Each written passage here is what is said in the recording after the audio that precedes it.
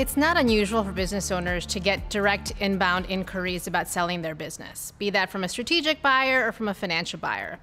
It can be very tempting to just go with that and not have to run a broader process and not hire an advisor. And while that can occasionally work, more oftentimes than not, it's not an ideal situation.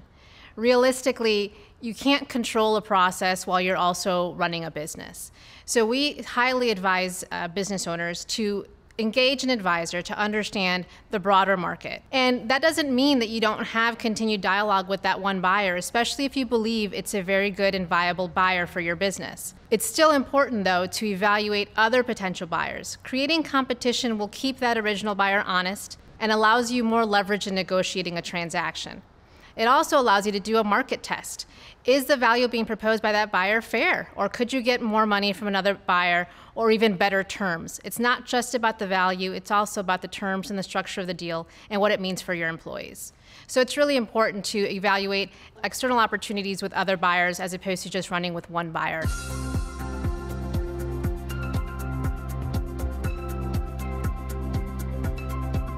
Confidentiality is a very important component of any sale.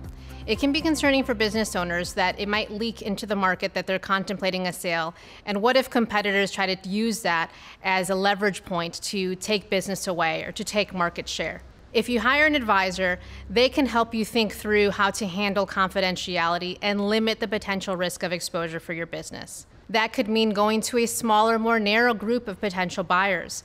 It could also mean having conversations on a no-names basis very early on, where your advisors can be that buffer and they can evaluate potential buyer interest before disclosing the actual name of the company that's looking to sell.